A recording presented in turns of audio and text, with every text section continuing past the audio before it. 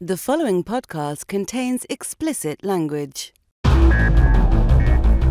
You're listening to the Cinematography podcast presented by Hot Rod Cameras, a program about the art, craft, and philosophy of the moving image and the people who make it happen. Coming to you from the world headquarters of Hot Rod Cameras in Hollywood, California, are your hosts, Ben Rock and Ilya Friedman. Hey, the gang's all here. How's it going, Ilya? How's it going, Alana? Great. Yeah, it's going. Who do we have on the show today? Well, we actually have a couple of people from the Academy Award nominated movie Fire of Love, and Alana did that interview. Who did you interview? I interviewed the documentary director, Sara Dosa, and her editors were Jocelyne Chaput and Erin Casper. And basically, the editors worked with Sara really closely on putting the documentary together. They also helped write the script because everything in the doc almost is archival footage. Yeah, it's all comprised of footage that the two subjects themselves filmed, husband and wife volcanologist team. It's a really interesting movie. When I watched it, I was like, if Wes Anderson made a documentary about a husband-wife volcanologist team, it would look a lot like this. Like it was very center-punched in the composition. There was kind of a wittiness to the way they filmed themselves. It was really interesting. And you can currently watch it, I think, on Disney Plus on the National Geographic side. I love that National Geographic is releasing stuff like this because, on the one hand, this is very much National Geographic kind of material. It's scientists in the field doing sciencey stuff. And on the other side, this has a lot of, it's quirky. It's got a real personality to it. Miranda July is the voiceover person for it. Like, it's a little unusual, a little bit off the beaten path for, you know, what is usually Nat Geo's stock and trade, which are like straightforward nature documentaries. This has, it's not an edge, but it's got kind of an angle. It's very interesting. Yeah, we talk about that in the interview. Basically, Sara was very influenced by the French New Wave because when the footage was shot by Maurice Krafft, mostly as a cinematographer, it was at that time of the French New Wave in the early 70s. Oh. Yeah, exactly. I guess it would be. I didn't think about that. We'll get to that in the interview, but let's talk about our close focus. We have, I think, I kind of overrode everybody and kind of stormed in and said, we have to do this for close focus. A most unusual thing. Well, we've talked on here before about Corridor Digital, which they're a bunch of VFX guys. They have an amazing YouTube channel called Corridor Crew. They do things like VFX artists react, and I've actually learned a lot watching them. They bring on stunt people and have stunt people talk about their stunts, and then they sometimes do these like really weird visual experiment kind of videos or explainer kind of videos. And they did one that they released this week that I'm sure was like a few months in the making, where they created an anime called Rock, Paper, Scissors that you can watch on their channel that looks for all the world like anime, but they filmed it live action against green screen with themselves doing all the live action stuff, and then ran it through AI to make it look like anime. And I believe they used mostly Stable Diffusion. I'm not sure if they used Midjourney or not.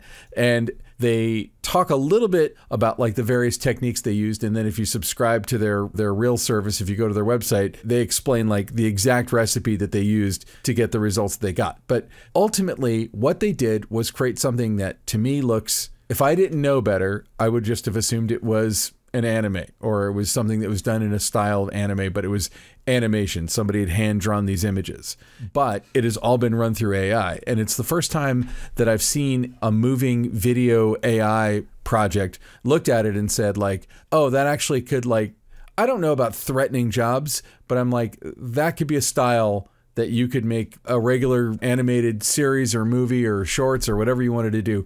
You could use these techniques and you could make something. And as a viewer, I'm just watching it. I feel like I'm watching a really cool cartoon. What were your responses?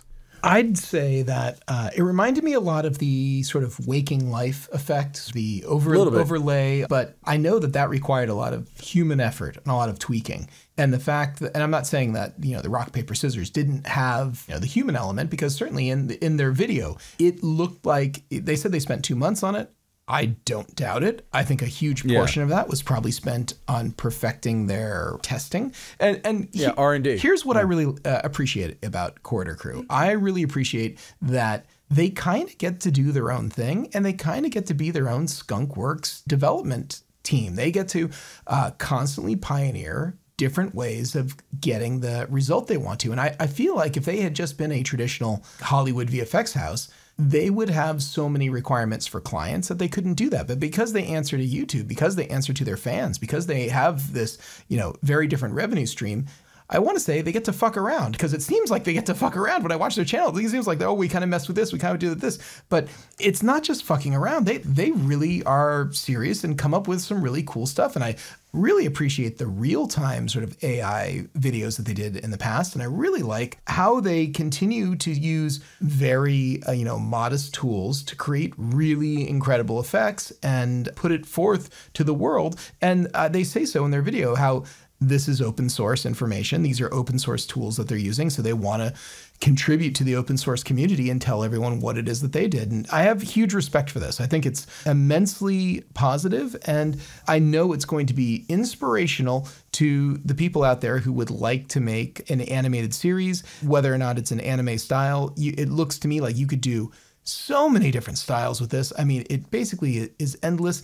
And your human beings, in theory, don't necessarily need to be good at every part of acting, because essentially they had voice actors who could have done all the voices. It didn't have to be them. And then the human aspect of it, we're literally like pantomiming puppets. It's brilliant. I loved watching it from beginning to end. It's really fun. And then I went and watched the short. So yeah, I think that Corridor Crew really hit the nail on the head with this one. It's definitely, I predict, a video that's going to go viral amongst animators and the animation community. And I can't wait to hear the feedback. And I have to imagine there's going to be some lower budget anime houses, probably out of Japan right now, where they're going like, holy crap, how can we streamline our workflow? How can we rely less on some artists and be able to, possibly use some of these tools to do our in-betweens, or who knows? Because like in-betweening was always one of those. The joke's on them, because if they get rid of their artists, they're still going to have to film everything with actors in camera. Oh, sure. I'm not saying completely lose them, but I think that for someone who's just starting out, who maybe has a team of 4, they now could possibly compete with a team of, 40, which I think is incredible. Now, of course, they chose anime, I think, very thoughtfully, because anime is a style where, every single frame isn't animated. And although there might be a lot of detail in certain drawings, there's like a lot of stuff that is kind of foreshortened. When you look at a Speed Racer kind of a cartoon, like, the animation is more spare. Now, also, like when I talk about Speed Racer, I'm talking about animation from this. Yeah, not the Wachowski Speed Racer, but you're talking about from the 60s and 70s, or like Scooby-Doo kind of stuff. Those kinds of styles would be eminently easy to copy for Stable Diffusion or Midjourney. What these guys figured out how to do, though, was, when you talk about the waking life look, frame by frame, everything changing. And if you look at it, like, you'll see their hair is changing a little bit frame by frame, and that's because the AI is generating a new frame. So they're literally filming it, they're cutting it, they're generating an image sequence, like a target image sequence, and running each frame through Stable Diffusion. And they figured out some ways to make them all feel like one of a piece, or that the movement is happening. And I think it's inevitable that those tools are going to start to have video processing in them. So they'll have optical flow, and they'll have stuff like that that'll make this process automatic. And the Corridor Crew guys are almost hacking the software to make it give them what they want. One day you'll just do it. So yes, my prediction is it won't be long before the Stable Diffusions and the like just literally have a knob, so that once you've chosen your parameters, your prompt, it's going to apply that same parameters and prompt to every single image in the sequence, so that it feels like it's all coming out of the same thing. And that they're going to make it easier. They're going to make it easier and easier and easier. And shit, man, yeah. I don't know what's going to happen. It's going to be, someone will type something into Chat GPT, and then it's going to connect with Stable Diffusion, and it's like, oh, did you want to see the animated version of what you just prompted us with? Bloop, there it is. I don't know how long that will take, but it's, my crystal ball looking into the future is like, wow, this is going to get real interesting real fast. Well, and I've been kind of saying all along with AI art that it's like, if I write the phrase "hell is filled with meat clowns" into Midjourney and it gives me some disturbing images, I'm not an artist. I didn't create that.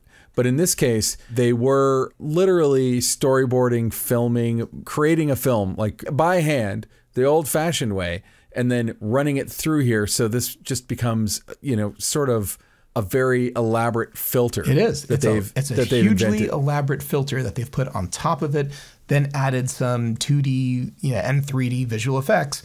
And voila, they've ended up with something that feels familiar, but is also completely original in how they got there, which I'm blown away and impressed. Well, it sounds like it's being used more like what people would like AI to be used for, which is really just as an assist rather than, taking over. I agree. I think that when people are like, well, you're not going to use real actors, I always scoff at that. It's like, well, if actors aren't doing the acting, someone's doing the acting. I feel like we talk about Uncanny Valley if you're looking at The Polar Express or something like that, like older CGI animated movies that were using motion capture, but there's something kind of dead in the eyes of the on-screen characters. But I think, you want to see real soul death, have an AI animate a character and also voice it. Like, it's not going to feel real. It might be entertainingly surreal to mess around with that, but a ChatGPT script written for an AI that's completely voiced and animated and has no human in it. That's not going to be good. But with this, you have real actors, real performance, a real script that they wrote. And I actually found the short itself, like if I didn't know anything about it, I found the short itself was just entertaining. And I look forward to seeing what some rando in some country that, I don't even speak their language. I don't know very much about them. But somebody gets a hold of the software and creates a completely unexpected, really cool short, filming everything on their phone and then plugging it into these things and creating something that's like a story that you never would have been able to tell any other way. I expect more of that because, again, you could plug in any style. You could say, in the style of Toy Story if you wanted. You could, it wouldn't be as good right now, but give it time, I agree. And I think that the AI is going to get better and better at lip sync because, clearly lip sync is not 100% in rock, paper, scissors, but there are moments in it where clearly it's really, really good. There are people who have been for some time now working on automatic processes to match lip sync for like Netflix because Netflix has their programming dubbed into 20, 30 different languages sometimes, and all the extra work that the voice actors and talent have to do. But no matter what, the lip sync is going to not exactly work with every single language. But I've seen some demonstrations from some really impressive companies that are working on an automated process for that, where the actor's mouth is actually using AI is changed and the lip sync becomes really, really accurate no matter what language they're speaking. There's a couple of samples of that online right now too. It's mind-blowing. It's worth looking at. And I think that is our future. Very interesting to see how long it takes before certain big stars now appear to be completely fluent in every language and their mouth matching that perfectly. Oof. Yeah. Anyway. Brave New World. Brave New World. So let's go ahead and get into Alana's interview with the team behind Fire of Love. Let's do it. Yep. The Cinematography Podcast Interview. I'm joined by Fire of Love director Sara Dosa and editors Erin Casper and Jocelyne Chaput. Welcome and congrats on the Oscar nomination. Thank you so much. It's great to be here. So first of all, for our viewers who haven't seen it yet, how would you describe Fire of Love for Sara? For me, I would describe Fire of Love as the story of two intrepid scientists, Katia and Maurice Krafft, who fall in love in the late 60s over their shared passion for volcanoes. And they decide to dedicate their lives to exploring the mysteries of the planet by documenting volcanic eruptions. They died together in an eruption in 1991, but Fire of Love uses their extraordinary footage that they took over their nearly 20 years of volcano running to tell this story, not just of their lives, but of their love for each other and for the planet. Yes. And so I was curious, how did you first find out about the Kraffts, Maurice and Katia? Yeah. So Erin and I, we were actually finishing the last film that I directed, which is a film called The Seer and the Unseen, which tells the story of an Icelandic woman who's in communication with spirits of nature. And we wanted to open that film with archival imagery of erupting volcanoes in Iceland. And so once we started doing that research, that's actually when we came across Katia and Maurice Krafft, because not that many people had, shot erupting volcanoes in Iceland, but Katia and Maurice spectacularly did. once we learned that they were a married couple, that they were in love with each other and the earth, that was extremely intriguing to us. But Jocelyne actually came across them very early in her life. So I'll let her talk about her first encounter with the Kraffts. Yeah, go ahead, Jocelyne. Tell us a little bit about that. Sure. An uncle of mine gave us one of their books when we were kids. My siblings and I don't remember how old I was, but that book was a staple in our home. And it had pictures in it, a lot of text, of course, but then all these illustrations. It was really a wonderful book to grow up with. So, yes, how did you come onto the project? Well, I had been an admirer of Sara's work for years, since I saw the last season when it played in Toronto at Hot Docs. And I moved to the Bay Area, and I knew she was based there. And I finally had a chance to meet her at my sister-in-law's wedding. I do remember Sara telling me back then that she was researching the Kraffts and thinking she might want to make a film about them. And I think 2 or 3 years later, it turns out she was going to make a film about them and needed a demo editor to put together a sort of a sample of the film and, its flavors and whatnot. And so I worked on that demo. And then when it came time to editing the full picture, for a number of reasons, the whole team decided that they wanted 2 editors. And so I became the second editor. Luckily for me. So when it came down to doing the documentary, Sara, how did you guys get access to all the footage?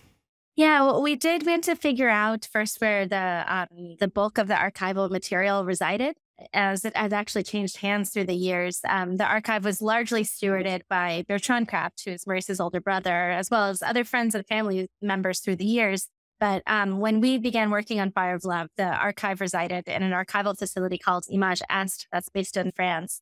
One of our producers, Ina Fitchman, was able to get kind of a licensing deal with Image Est. Luckily, Bertrand, he needed to approve our approach, and he liked our direction for the film, which is kind of this love triangle approach. So Bertrand signed off on it, as did Image Est, and then Image Est, which began the process of digitally scanning the footage for us, and just beautifully scanning everything, sending it to us through an FTP site for us to download. At the same time, we were working with this amazing archival researcher named Nancy Marcotte, who's based outside of Montreal.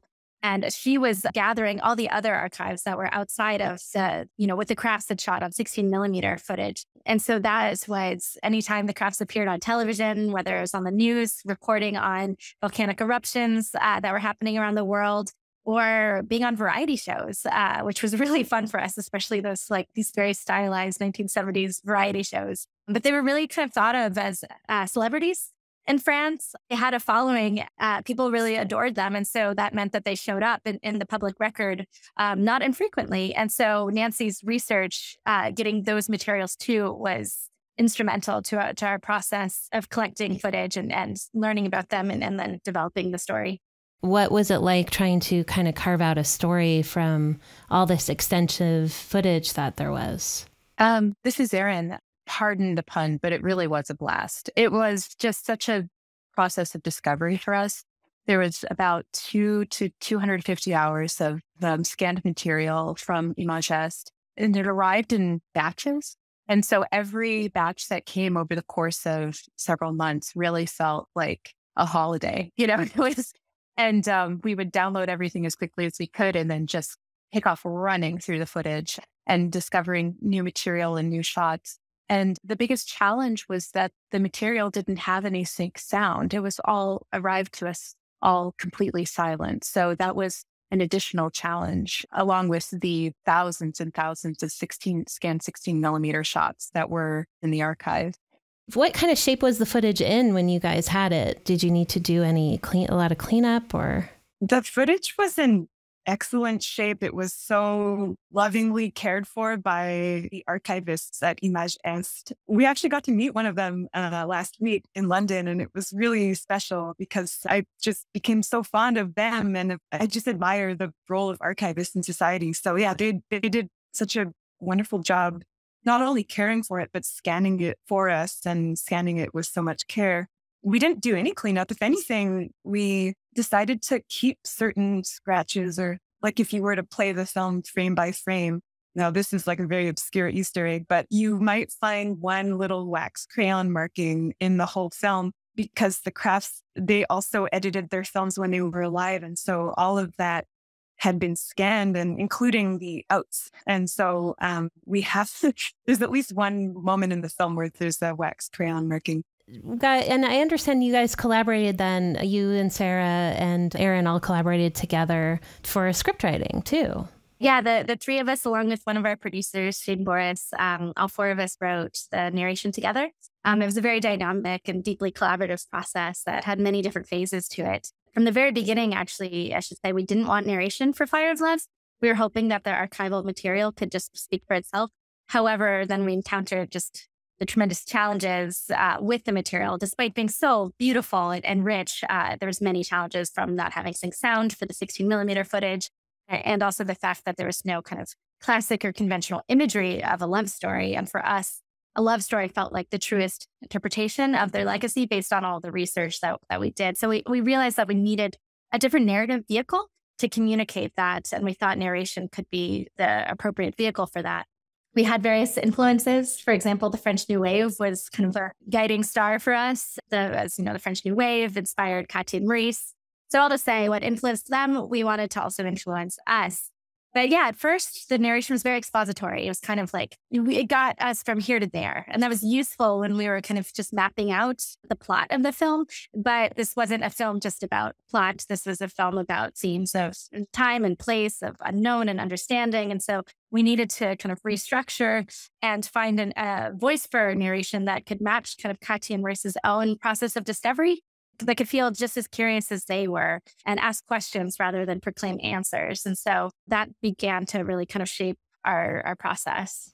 Yeah, I mean, I was kind of curious, was there any thought to doing like more of a traditional thing with interviews at all, rather than just as background within it? We didn't want to do that actually from an early phase of making Fire of Love for a number of reasons. We wanted the archival material to speak for itself as much as possible, but it was really important to kind of the world building of Fire of Love to try to situate the audience and kind of the time and place that they were in, to try and be lock and step with Katia and Maurice as they were going through their own process of discovery. And of course, there's a few exceptions of that. Like at the beginning, we say that they, tomorrow will be their last day, and we kind of jump ahead in time. But by and large, we really wanted to situate the audience in the present as much as possible. And if we had talking head kind of interviews come in, that would break that sense of temporality because they would be reflecting on the past from the perspective of the future.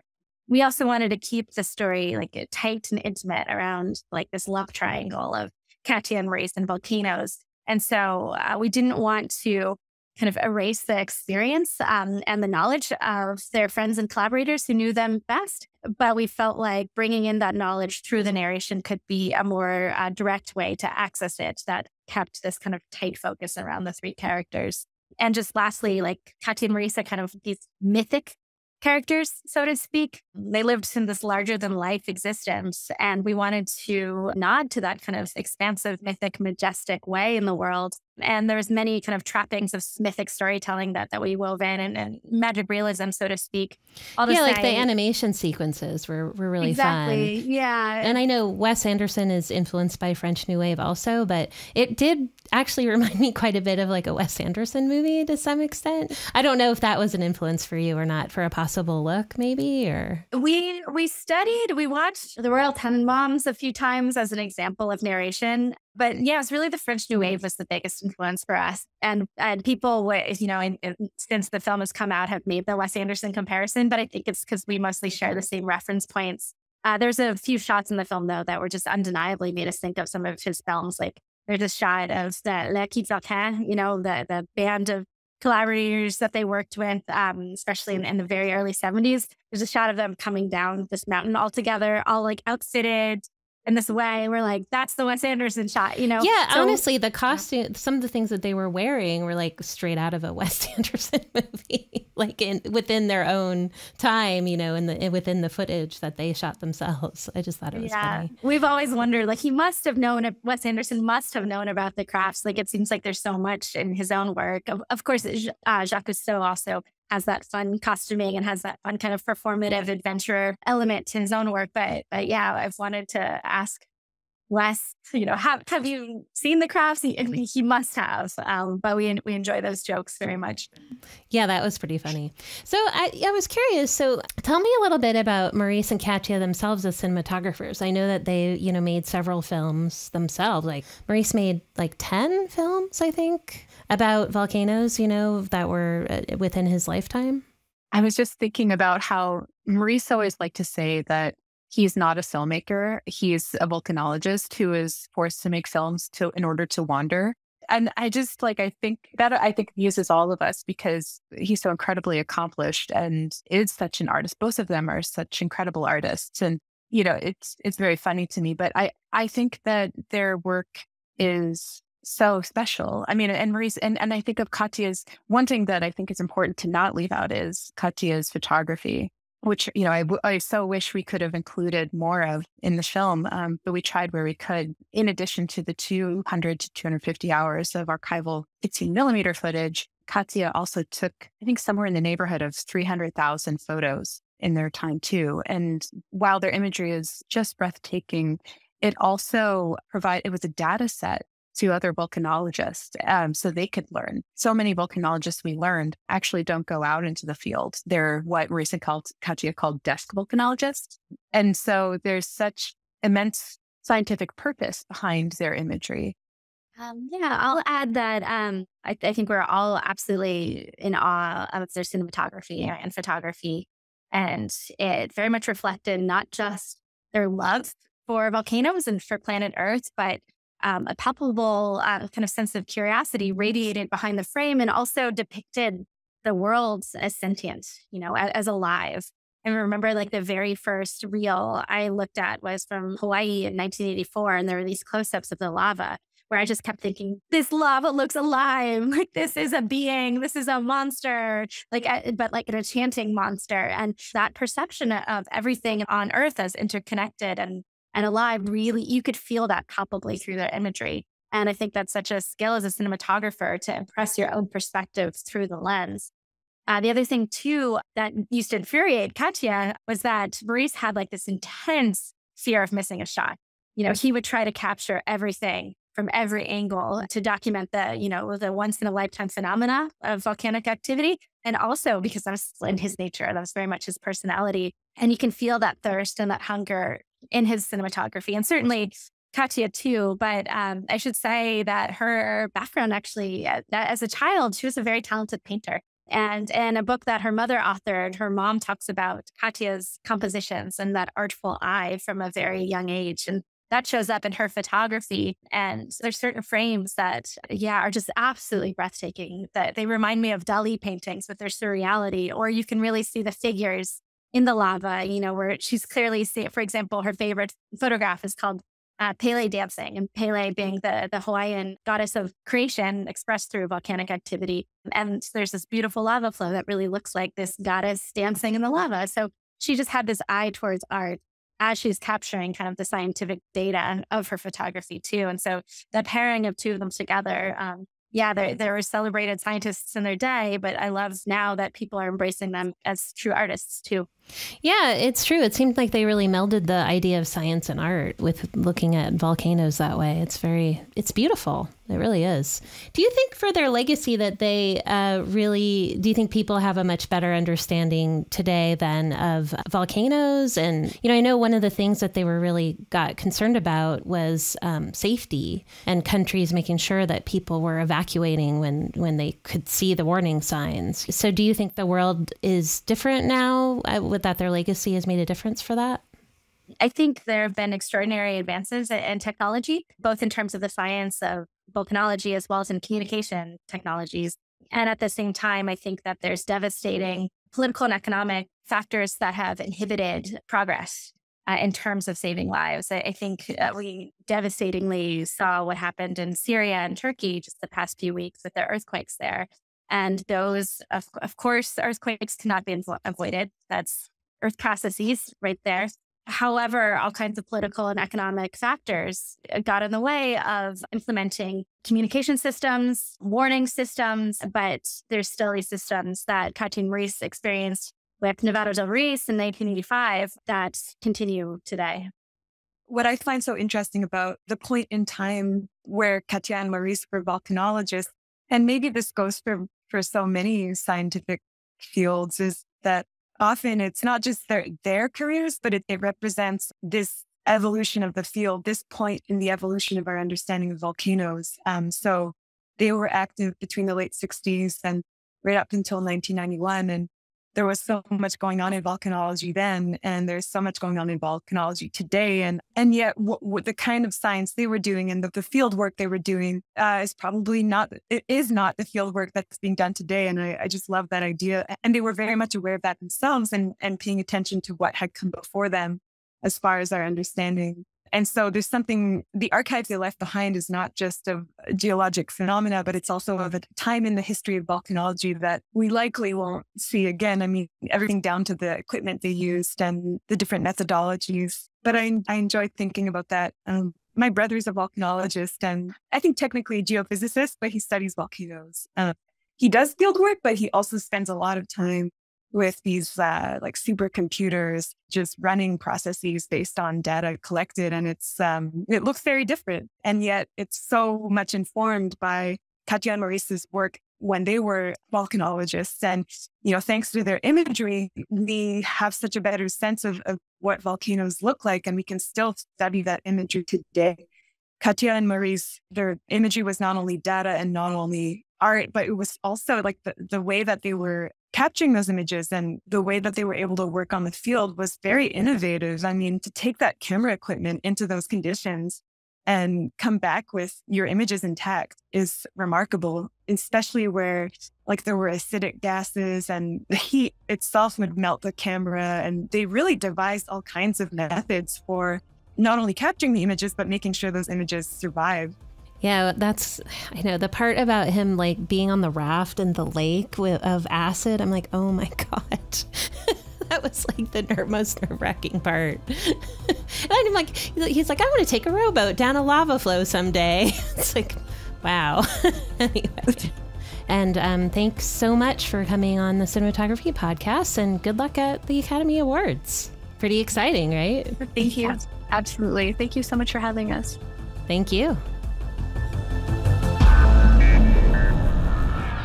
That was the team behind Fire of Love. That was great. Ben, guess what time it is? What is it? What? It's short end time. Whoa.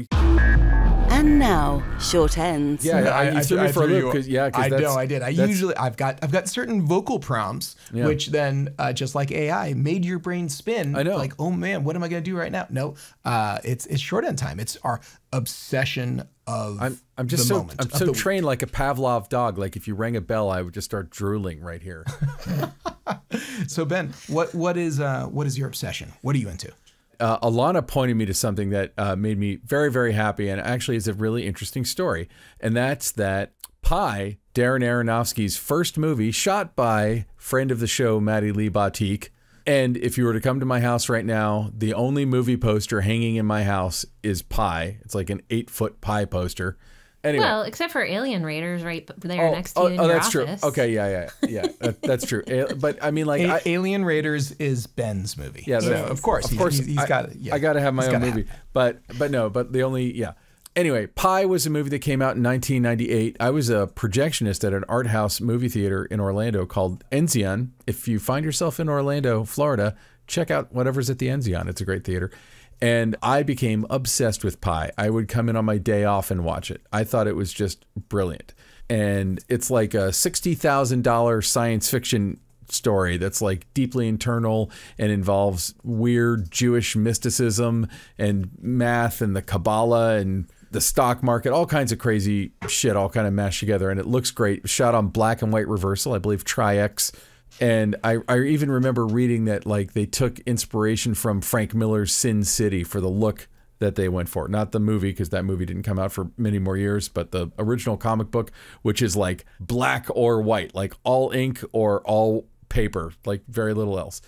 Gorgeous film. So this is what I didn't know. So Artisan had put out Pi, which Artisan was later acquired by Lionsgate. And then the Blair Witch Project, which I worked on, like a year later was acquired by Artisan as well. So when Darren Aronofsky sold Pi to Artisan, it was only for 25 years. Usually when you sell a movie, I really kind of want to know more about this deal. When you sell a movie to a studio, if you make a movie and you sell it to whoever, like they basically publish that movie forever. It's theirs. They own it in perpetuity. In perpetuity. Yeah, they might get bought out by somebody and now it's theirs, much like Artisan was bought out by Lionsgate. But for whatever reason, Darren Aronofsky, all the rights to the movie reverted back to him 25 years later, and that's right now. Because I'm elderly and 25 years ago was the late 90s. Ugh. Yep. Oh, yeah. Jesus fucking Christ. So anyway, so A24, who basically A24 is sort of what is the much more successful version of what Artisan was then today. A24 puts out movies like X and Pearl and Everything Everywhere All at Once. And, you know, we've talked to lots of people on the show. They're having a moment for sure. Yeah. A24 is pretty amazing right now. And Pi, I mean, Aronofsky kind of fits right in there with them. Did they put out The Whale? Yes. Yeah. So he has a deal with them. So obviously he's got a good relationship with them. So they're re-releasing it. But when you read it was like a release that Aronofsky himself put out. They got the original elements, like the original film elements, and which it was 16 millimeter Tri-X reversal film. They rescanned it at 8K. Now, I've always been under the impression, and maybe Ilya, you can set me straight on this, that 16 millimeter film is basically maxes out at about 2K resolution. So what would the virtue of scanning it at 8K be?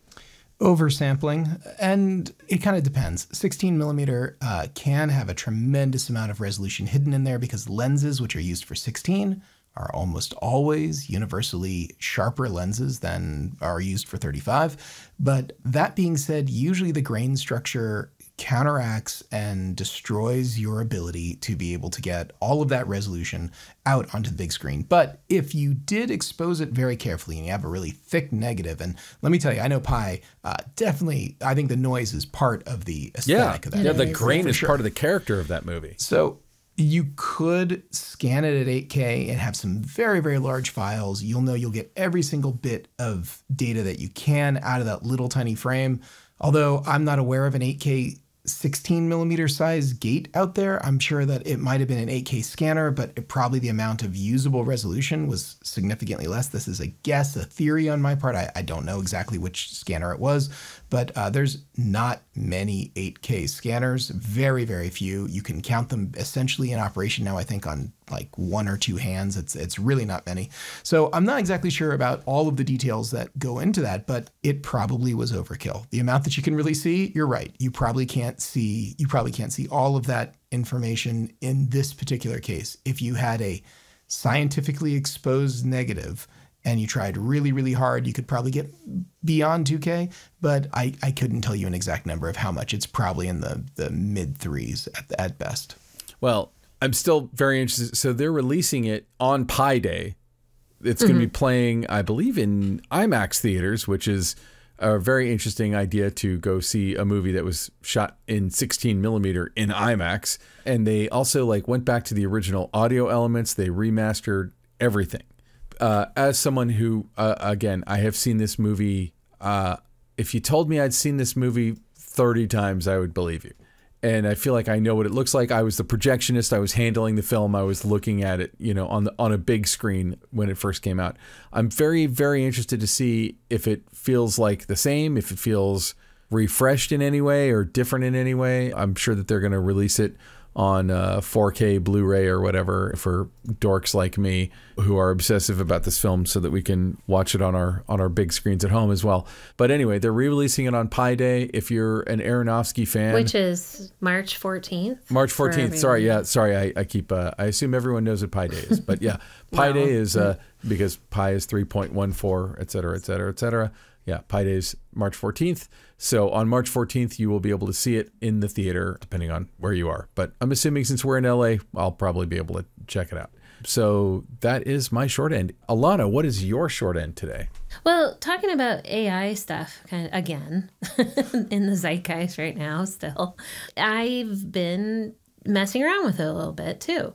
And kind of in the vein of the same idea of using ChatGPT as an assist just to kind of try it out, just to see what was what. I gave it some prompts to write some of our show notes and information, and I tend to write rather lengthy descriptions of the show, and there's a lot of information in there. So I decided, well, let's see if I can make this process a little bit, shorter, because it always takes a little bit of time. I first tried it for the episode we did with Florian Hofmeister on Tar, and it was completely wrong and didn't give me any accurate information at all when I told it to tell me about, the movie Tar and Florian Hofmeister is a cinematographer, blah, blah, blah. It just made some bullshit up, basically. Like, okay, that didn't work. Most recently, then, I typed in, write a blog about the AMC Plus show Interview with the Vampire.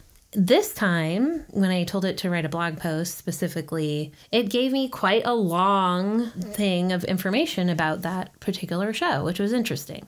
I didn't use it. I used ideas from it, though. So what it did is it sort of, did what it does, which is aggregate things from the web and coughed up, sort of a summary for me. I didn't ask it to tell me anything about Jesse Feldman, who is the cinematographer. I just asked it to tell me something about that show in particular, which I knew there would probably be way more information about. Again, though, the writing was like, almost every sentence started with the, which, is a no-no if you know anything about writing. So I'm just saying, I did use it as a springboard. So would you say 1% of that made it into there, even that much? I would say maybe a sentence. So perhaps 1%, maybe less. Okay. Yeah. So still entirely written by me. But anyway, all that But aside, is it aggregating all the major information you need, so it's just saving you time for having to Yeah, it did. I mean, it kind of, because usually if I want to do a description about a show, if someone isn't familiar with whatever the subject matter of that we're talking about, for instance, when you do the Sundance movies, people haven't seen them yet. So we have to have a description about, well, this movie is about this. You know what I mean? Because lots of people haven't seen it. And with Interview with the Vampire, it isn't necessarily something that everyone has seen. So I decided we need to have a little bit of a sentence or two about what is it. But it's interesting because then I read an article this morning about how some people are using it kind of as an assist for their jobs. This guy, actually, a few people are using it kind of in lieu of doing a Google search. They'll type their search terms into ChatGPT instead, and basically it'll aggregate things faster for them instead of having to then click and go to multiple sites for things. It's easier then for it to be put all in one place. And you can really refine it too for closer to what you want. So this one guy was a special education teacher, and he asked ChatGPT how could he adapt a basketball court for kids that had cerebral palsy, and how to also include kids with autism in playing basketball for, his special needs classes. And he typed that into ChatGPT instead of Google.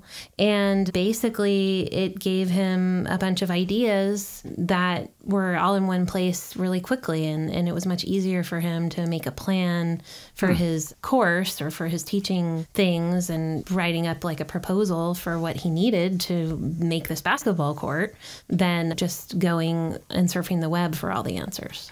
So, interesting. I don't know. I thought that was interesting. I like hearing positive stories about this, because all you hear about is how Bing tried to get the guy to leave his wife and marry it. It got us all talking about Bing. So, Ilya, what is your short end this week? All right. Well, I think I'm going to be the one who brings us all a little bit down, and nothing like bringing everyone down right at the end of an episode. But 2 weeks ago on the show, we talked about how Two Guns was the #1 movie on Netflix, which is, it was a little bit crazy because it came out, a decade ago. And wasn't a touchstone, did well, but, did respectably, but wasn't, Absolutely. It was a solid. Wasn't a movie that we talk about very often. No, not at all. And it was shot by cinematographer Oliver Wood. And what's crazy is that just at pretty much the same time we were talking about that, he actually was passing away at 80 after a battle with cancer. Ooh. So yeah, and it's particularly sad for me. I've known the guy for many, many years. I consider him a friend, and he was a great client of Hot Rod Cameras, and I got to do a bunch of work, particularly prep work for him on movies that he was putting together. And a lot of people, if you're in the industry, you most assuredly are familiar with Oliver Wood. But if you're not, you are very familiar with his work. You just didn't know it. His big break came in 1986 when he shot a little show called Miami Vice. And he was the primary cinematographer on Miami Vice for more than 50 episodes. So he springboarded from that into doing a lot of better feature work. And he was the cinematographer on Cutthroat Island and fell off of a crane and broke his leg and had to be replaced. But at that time, it was a Rennie Harlin movie. It was a huge budget. And, I think Gina Davis was the highest paid actress. He shot a bunch of Rennie Harlin movies. He shot like Die Hard 2 and The Adventures of Ford Fairlane. And he really did. And he did some interesting sort of stuff too. He shot one of Ethan Hawke's earliest movies with Terry Polo called Mystery Date. He shot all the original trilogy of the Bourne movies, the Bourne Identity, the Bourne Supremacy, the Bourne Ultimatum. That was all him. And he got a lot of attention for a very particular style of shooting that those movies brought into attention, this frenetic camera movement, especially during fight scenes and the like. He told me repeatedly that he would love to come on the show and would love to talk to us, except that he didn't do interviews, and he really regretted most of the interviews that he ever did. Yeah, I was going to ask you why we never had him on the show. Yeah, I really would have liked to have had him on the show. Unfortunately, it kind of like went against his personal belief structure, which, I totally respect and I totally understand. It's a really uncommon person to hold so true to their feelings like that. And coming on the show, this would be a very safe place for him. So he and I are friends, but I think he didn't appreciate the shameless self-promotion, which so many people these days are so quick to want to, self-promote. And I think he was just very humble and, rather soft-spoken and just really wanted to do his own thing. And I think didn't want to be self-conscious about it. I don't think he really wanted to be on camera, and he didn't even really want to do, if you go back through like the, American Cinematographer, there's a story in there in 2007 that he did for Bourne Identity or Bourne Ultimatum. I think it was Bourne Ultimatum. I think I read that. I think I recall reading that exact story. Yeah, but there isn't too much. It's hard to find stuff with Oliver Wood. Yeah, but that was like 15 years ago. I know. I'm just saying, it's tough to find stuff about him, which is too bad. I think that, he will be remembered through his work and, his surviving family, but man, it's a loss. It's not like he didn't have a tremendous career and a rich life at 80, but I'm very sad to see him go, and I'm really sorry that I have to bring us all down here with the story about Oliver Wood. But, I really feel like it was important to bring it up now. And if look, there's so many great movies, and he did tons of comedies. He did a lot of like Will Ferrell comedies like Talladega Nights and Anchorman 2. And really, he seemed to be for a while too, like the sequel guy. Like if there was a sequel to something and you needed someone who could like really continue the story, do a new style, raise the stakes, he was like the first call for a lot of people. He did Marvel movies, he did all kinds of stuff. He did like, every level of movie or television you can imagine. And his IMDb lists it all there. And I'm sure that there is stuff there that every one of us has seen. His credits read like a, who's who of movies for the last, 30, 40 years. It's amazing. Yeah, that's a bummer. Well, and I'm sad we never had him on the show, but, Yeah, of course, but I knew that wasn't going to happen. I'm sorry that he won't just pop into my office sometimes to chat about whatever he was working on, and he would always he'd give me prompts. He'd give me these different things. He's like, hey, I'm trying to do this thing.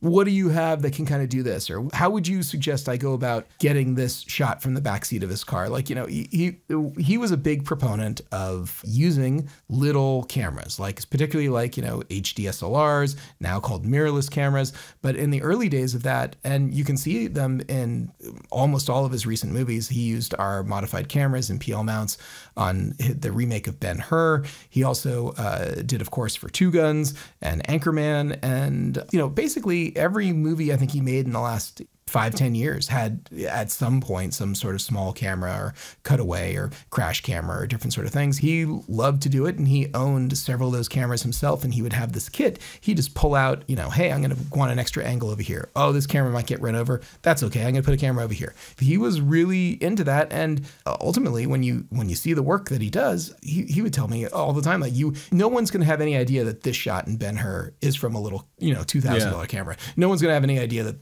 this shot is this. And it's really too bad. He really liked to push the envelope and play with new technology, and was really savvy about all of it. It's, I'm kind of crushed. I hope that I don't really have too much to say. I just think that, I think he's a wonderful talent. I wanted to say something about him. And I think that the number one thing we can all do is see something that he did. And he did all kinds of like lesser movies too that don't necessarily get their due and look incredible, like stuff like 2 Days in the Valley, which is just sort of like a little insider LA sort of thing. But it's incredible. And it's like Charlize Theron's first movie. Yeah, something like that. I mean, he worked with so many people throughout their careers and so many directors. I mean, he was working, last I knew, pre-pandemic. So he did Morbius. He did, I think, he did Equalizer. He did a bunch of different things. So yeah, I mean, he's going to be missed for sure. It's a real loss, but I'm glad we're able to memorialize him and hopefully go revisit some of his work. Yeah. So Ben, I think that just about does it for this episode. If people want to track you down, where can they find you? Go to benrock.com. You can find all the stuff you ever wanted to know about me on benrock.com, and links to all my social media. People periodically will hit me up on Twitter or LinkedIn or whatever, because I'm assuming they're finding me there. Ilya, where can people find you? You can find me over at Hot Rod Cameras, hotrodcameras.com. And hit me up if you need to build a studio, if you want any sort of camera gear, need a helping hand and want to talk about technology. That's what I do. Go ahead and reach out through Hot Rod Cameras or my LinkedIn. That's a place that people have been finding me lately. Hey, Alana, where can people track you down? People can find me at growwithgreentree.com, which is my website for my social media marketing company called Green Tree Creative. Awesome. All right. Hey, let's thank some people. Hey, Alana, do you want to do the thank yous this week? Yeah, thank yourself. Start by thanking yourself. Start with yourself. Start by thanking. I thank myself for stepping in for doing the interview because Ben was busy working. Yeah, and in fact, anyone who might not have been paying close attention last week, there wasn't much in the way of host raps for Jesse Feldman. Yeah. It's because Ben was totally unavailable. He had to go make a paycheck. He had to go direct something. So. He had to be a director. You'll never know what it was either. It's a mystery. And we'll thank Kay Zalatrachi, who I have a long email I'm sending to finally get our new music squared away, because he had a lot of specific questions that I had to actually think about to answer. So. Is it going to be sort of like tiki lounge music? Because he wants very specific ideas for what we want. I kind of like the tiki lounge music, so I don't know. I see Ben giving a real skeptical face right now. Ben Katz was in favor of some jazz. I'm swingy jazz. Yeah. Oh, I think this is Ben Katz. Going you good and I will have to. Ben Katz actually suggested some jazz flute. Some Jethro Tull up in here. All right. So thank you also to Ben Katz, who, as usual, no thank you for the jazz, Ben Katz. We don't like jazz. Actually, I think we're all in consensus on that. Wow, we all agree about not liking jazz. I don't like jazz either. It's not just into jazz. Certain improvisational jazz, which is like kryptonite for me. It's really very specific. Yeah. I'm not against blues or Dixieland or something like that, but oh my god, you listening to a lot of Dixieland, are you? I don't. No, I don't. But bebop, jazz noodling, it's just not my thing. I know people love it. I'm not trying to yuck anyone's yum. I just can't get it. I can't get behind jazz. All right, so I think that just about does it this week. Alana, you want to take us out? Thanks for listening. This has been the Cinematography Podcast, presented by Hot Rod Cameras. Find your next camera, lens, or accessory on the web at hotrodcameras.com. Don't forget to subscribe to our show on iTunes and connect with us on Facebook and Twitter. Thanks for listening.